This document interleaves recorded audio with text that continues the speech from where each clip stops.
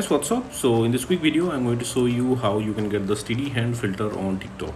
So for that you need to go here. This is the effects gallery. Okay, here in effect gallery, in trending section, just slide up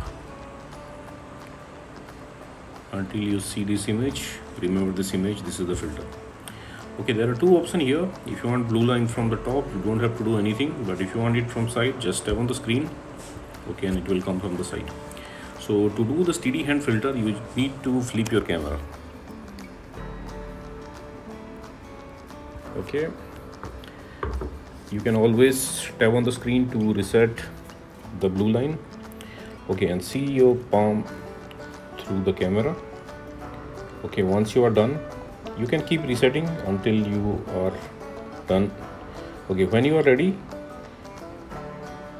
just let it go.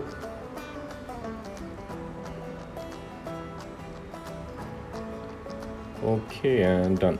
So this is the filter, guys. You can do it like this. Okay, and suppose you are not getting the effect like this, then you can go to discover, and here you can search for time warp scan. Okay, on the top row you will see the effect icon. Just tap there and you will be directed to the effect page. Now from here you can add it to your favorites, and at the bottom of the screen you will see try this effect. Tap there to use this effect.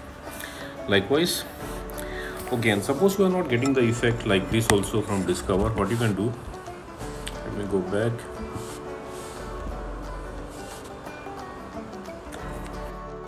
Okay, visit this website. Link to this website I'll give you in the description box below. So here in this website you will see the effect icon. Just tap there. Okay, you need to open it with TikTok. So in this page, tap on the record button at the bottom of the screen.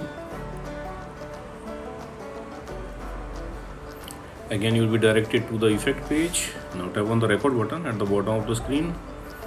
Okay, and that's it, you got the filter. So that's it, guys. Likewise, you can get this steady hand filter thing on TikTok.